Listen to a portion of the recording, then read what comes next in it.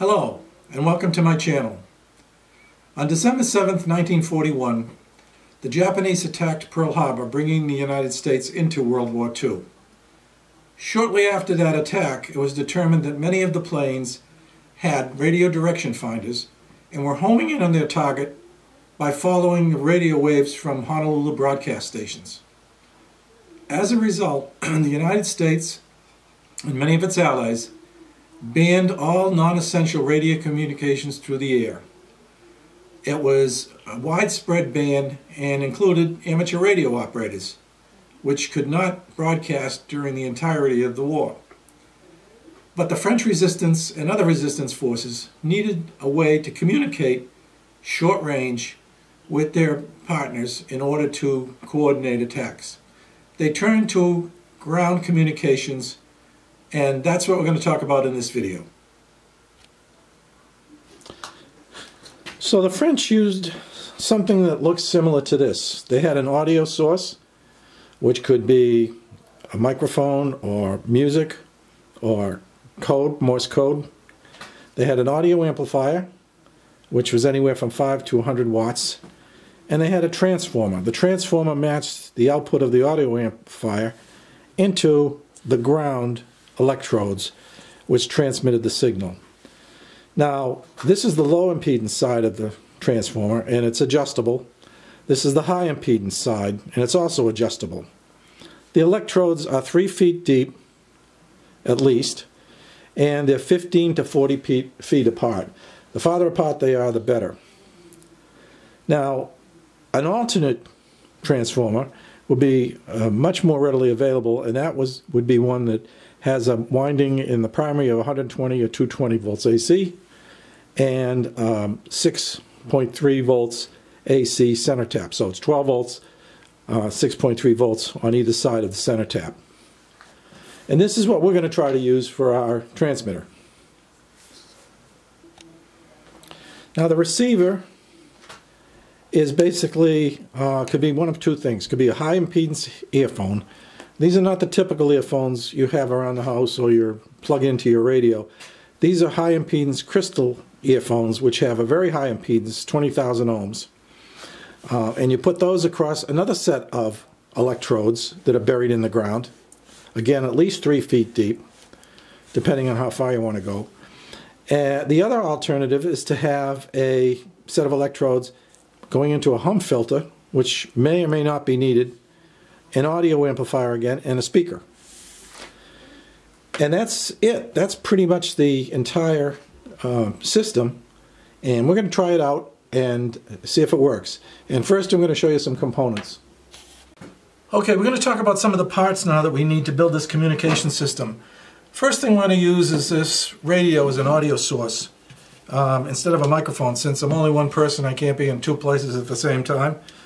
This is going to be our audio source. It's just a simple radio, and it's got an output jack here that's going to feed into the audio amplifier.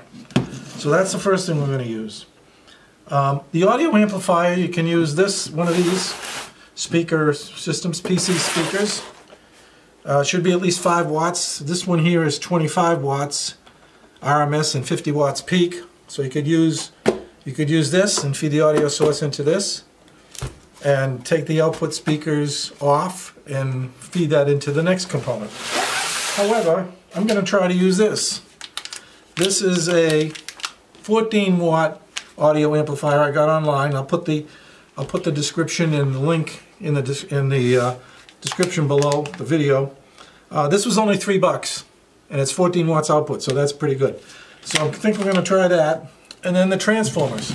These are a couple transformers. And I don't think the transformers are critical. It's nice, as I mentioned, if they have taps on the primary and the secondary. We're trying to convert the low impedance output of the audio amplifier to the higher impedance of the ground rods in the earth. This is another similar transformer. Happens to be 220, 240 on one side and 12, 8, and 15 volts on the other. So we have a variety. I think both of these will work okay. So now for the receiver part, we're going to have the two ground rods connected to either a high impedance earphone, which I have here. I got this at Amazon. This has 20,000 ohms input impedance, so it's very high impedance. Or we're going to use one of these audio amplifiers again and connect the actual ground rods to the input of the amplifier, and we're going to connect a speaker to the output so we can hear something. And that's what this is right here. So we're not going to worry about the hum filter right now. I'm going to assume there's not going to be hum or not enough to bother us. The hum filter is to tune out any 60 hertz or 120 hertz line noise from the area. Okay, so we're going to hook this all up. We're going to test it, and then we'll take a look at the actual ground rods in the basement, and then we'll go outside and look at the ground rods in the earth, which took me some doing because the ground is frozen, and I managed to pound one of the ground rods right into the earth about 5 feet. The other ground rod I'm going to use is the well casing on my deep well. It goes down about 265 feet, but the metal casing goes down about 35 feet. Okay, so we're going to put all this together, try it, test it, and be right back. This is the ground rod right underneath the fuse panel, and I'm going to disconnect those wires temporarily when I do this experiment so they're isolated, so the ground rod is isolated. It's an 8-foot long ground rod, so it's going to be in the ground about 7 feet or so. This is the second ground rod in the basement, and this one's about 48 feet from the first one I just showed you. Again, I'm going to take away the wires and isolate this ground rod. This is the inside setup here of the transmitter. Here's the transmitter. These are the wires going to the 2 electrodes inside, and these are the wires going to the transformer from the audio amplifier. You might notice this is a different module than the one I originally showed you, and the reason for that is I blew both of them because one thing these things are sensitive to is wrong polarity, and I had the polarity hooked up incorrectly. Also, this one is a little more expensive. It's $5 a piece, $5 to $6 each, but instead of 12 watts it puts out 32 watts. So let's go outside now. This is the 8-foot ground rod. First one I pounded in. It's in the ground about 5 feet. And over here is a smaller copper pipe, copper tubing for plumbing. And that's in the ground about 1.5 feet. And that's about 10 or 12 feet away. I have another copper tubing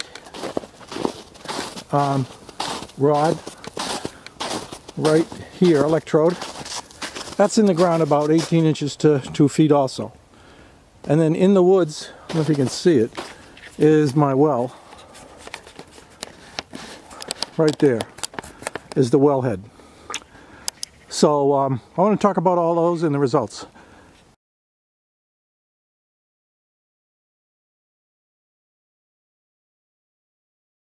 I showed a slide of the placement of the electrodes, so let's now talk about the results. First of all, the audio source, the little portable radio I had, that worked fine. There was plenty of output going into the audio amplifier. The audio amplifier itself was rated at 32 watts at maximum power at 24 volts DC.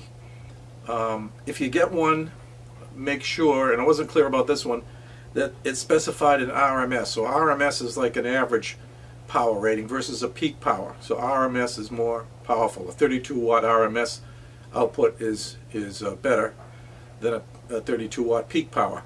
I think you need at least 32 watts. 100 would probably be better. I ran the audio amplifier with 12 volts and then I upped it to 16 volts. So I was still probably considerably under the 32 watts. Maybe I was 20 watts. In one case where I was using the laptop power supply to power the amplifier, I heard a little bit of whining in the speaker, and I think that's because the laptop power supply are switching power supplies and it has some noise in it. So just be aware of that. I picked a different laptop power supply and the whining went away. Also, as I mentioned before, you have to have the correct polarity on these types of audio amplifiers. They won't get too hot. Don't worry about shorting the output. It's protected for that. But you must have the correct polarity. I had the volume control at pretty much maximum. And as far as the outside ground connections went, I showed it in the previous diagram. There was an 8-foot ground rod I pounded into the ground about 5 feet.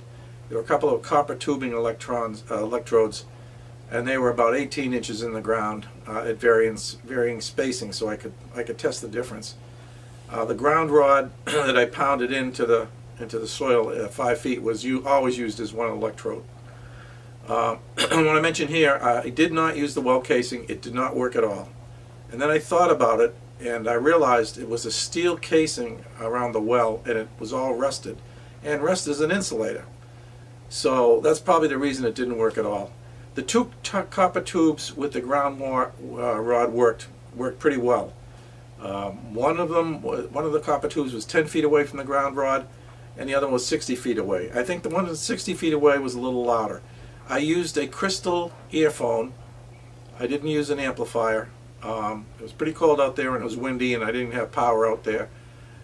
Both had hum on the audio.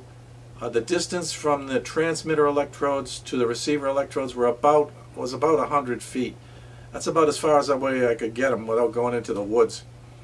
The transformer that I used, it has to be rated for the power you're using. Don't get one of those little skinny, small power transformers or it'll probably blow up. I did change the transformers, the taps on the transformer, and these were power transformers. And the audio did get a little stronger. Everything I did seemed to improve the audio a little bit than the last time. I also thought, why not use a variable transformer, such as a variac? So I tried using the variac in reverse, the output of the amplifier going into the output of the variac, and the primary of the variac going to the electrodes. And I think I got the best sound using the variac, and I could adjust it. The strongest seemed to be when the variac was set to 10 volts output. So other things you want to consider or think about if you're going to do this type of experiment. First, there was a lot of surface snow, as you could tell in there. The ground was frozen down to about 2 feet. I don't know how much that affected the performance and the distance. Depending on whether you have clay soil or sandy soil, clay soil is usually better because it holds moisture, and sandy soil usually dries out faster. So the moisture content of the soil is kind of important. Again, the power output of the audio amp, I think next time I would go at least 50 and preferably 100 watts. I measured the resistance between the receiving electrodes with the snow there, and the resistance was about 12,000 to 15,000 ohms. The capacitance I measured was about 1,500 picofarads. And why did I do that? Well, I was trying to think about what the impedance level was. You could think about measuring the impedance with an LCR meter, measuring the inductance, the capacitance, the resistance, and then figuring out what the impedance was and trying to match it to the output of the transformer. Also, you might want to think about is the orientation of the transmit electrodes and the receiving electrodes important. I had a feeling that if I was parallel, if they were parallel, I would get better results. However, I didn't try that. I was limited by the geography, and my electrodes were, fixed where they were in the house. Also, I think, from what I've read, this system might be good from anywhere from a half a mile to several miles. But all of these factors enter into it, and your results may vary. But I think it was an interesting experiment. I learned a lot. I was able to duplicate the results that I see in the literature. And I hope you enjoyed this video. Thanks for watching, and please like and subscribe. And see you in the next video.